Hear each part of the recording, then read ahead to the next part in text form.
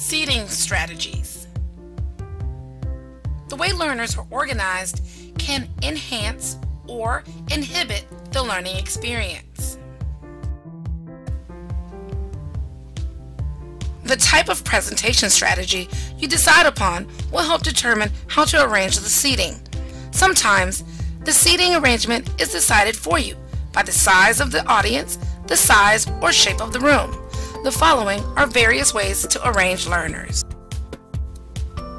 Theater style.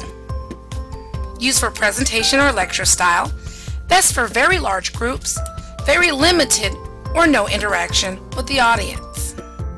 Classroom style. This is the most familiar format. Limited interaction can occur, but it is usually only two-way between the presenter and a single participant. Horseshoe. Discussions across the room can occur easily.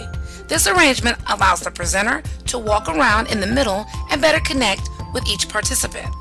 All have good eye contact with the presenter. Conference table. There is less focus on the facilitator. There is more focus on each of the participants. The facilitator should sit among the participants, but not at the head of the table. Pods. Facilitates small group discussions and small group work. The trainer can still present lecture material when necessary. The trainer has easy access to the entire room. The trainer can assist the groups as necessary. Circular. The best setup for a guided group discussion. The facilitator sits as a part of the circle and guides the group.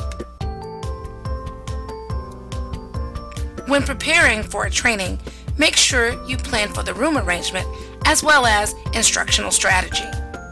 You have to choose which seating strategy works best for you and your training needs.